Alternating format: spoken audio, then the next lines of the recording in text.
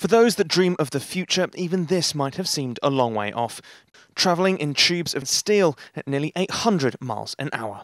Well, imagine a capsule with filled with people that's hovering inside a tube. Inside the tube, you create a low-pressure environment, very similar to an airplane that's on high altitudes. So now the capsule traveling inside the tube doesn't encounter as much resistance and therefore can travel really fast with very little energy. No accidents, environmentally friendly, and tickets that cost next to nothing.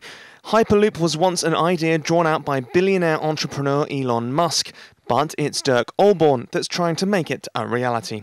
Musk's SpaceX are planning a track and asking others to design the pods that will carry passengers, but Olborn and his company, Hyperloop Transportation Technologies, are about to build their own in California. HTT are about to break ground on the test track next year in Quay Valley, but that, he says, is just the beginning.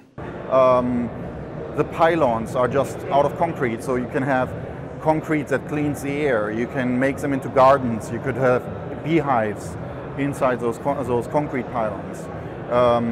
Different energy solutions. So there's a lot of things that we can do and to create a new cutting-edge technology. It's not just the technology that Olborn is pioneering either. He and his team of 360 people at HTT have been able to push forward so quickly by crowdsourcing talent and labour. That means they could be carrying passengers in just a couple of years. Quay Valley is full scale. We're going to move around 10 million people a year. It's going to be opening up in 2018.